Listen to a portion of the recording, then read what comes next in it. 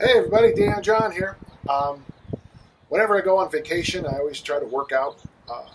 Most of the time, I only carry one or two things. I always go on vacation with my rectus contraris glute loop, and then I do clamshells and then hip thrusts, and you probably don't need to see that. I also usually take a Perform Better mini band, the black one, so I can do those kind of fun little monster walks as much as I need. Honestly, though, most of the time, to be honest with you, one, I also tend to walk a lot more when I travel, just because of the realities of the work I do. But the best workouts I have usually are in my hotel room,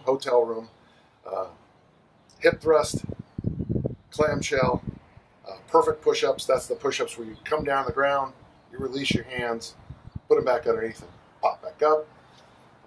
I can knock off a lot of clamshells and hip thrusts, and really for the perfect push-ups, doing about a total of 25, 5 sets of 5, a set of 10, however you get there is probably enough.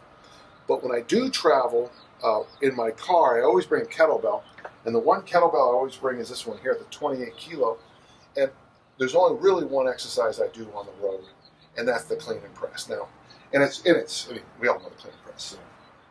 So. Clean and press. And the reason I like to clean and press on the road is because I know that I can get that done. People are going to say, well, why don't you do goblet squats? Why don't you do Turkish get-ups? Why don't you do swings? Why don't you do blah, blah, blah? Because I'm on vacation. I'm on the road. I'm at a conference. I'm working. If I can get in anywhere from 20 to 50 clean and presses, by the way, that'd be one arm, so 20 clean and presses here, 20 clean and presses here. That's going to be a pretty good little workout.